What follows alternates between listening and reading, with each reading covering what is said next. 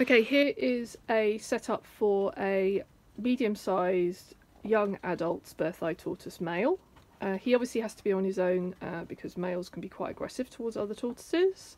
And here is an example of a basic setup which you can provide to your tortoise when the weather's just not quite nice enough for them to be outside.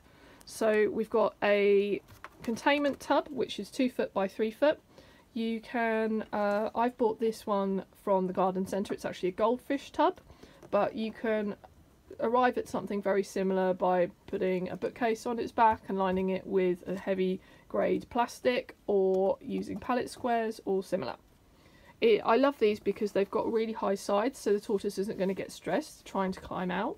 It's also very easy to clean having a plastic surface, so you can, when you have a muck out, it's very easy to clean the sides and make sure you're doing a deep clean. So we've got some slab area. This is actually a mock slate, which is actually a slab, which I've got from the garden centre. This is really good for helping to keep nails short, and it also adds interest and texture for the tortoise.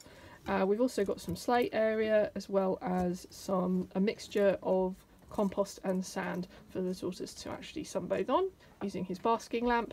Half buried flower pot for him to park in. Tortoises love it when they're sleeping, where the sides of their shell are touching. I think it replicates what they would have in the wild, like they'd make a scrape or actually hide under a rock area in the wild. So these are a real favourite of mine to use and very easy to achieve.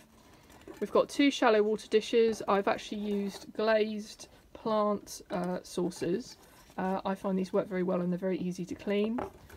We've got fresh water here for the tortoise to drink. It needs to be deep enough for the tortoise to cover its nose and its mouth in order to drink.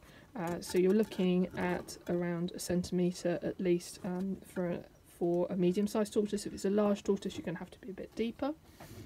Here I've got a mixture of bought salad, which is the lesser of the evils if you have to buy cultivated food.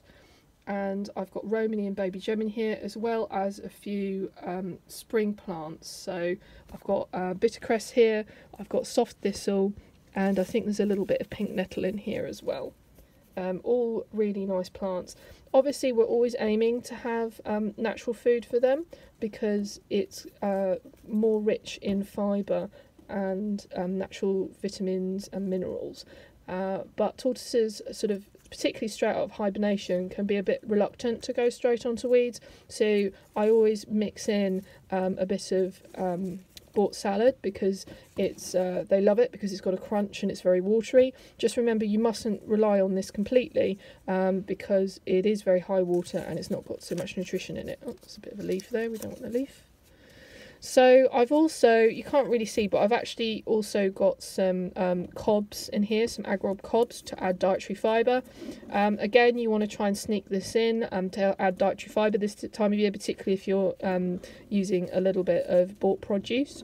Tortoises have a very high fibre diet in the wild, so in captivity it's very good to try and replicate this by actually dusting on extra fibre.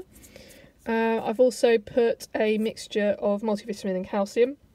I do this daily, particularly in spring and autumn, because they're getting less nutrition from even picked plants and they're not getting the outdoor sunshine that they would get. So although we've got a UV and heat bulb here for the tortoise, this is a 100-watt combination UV and heat.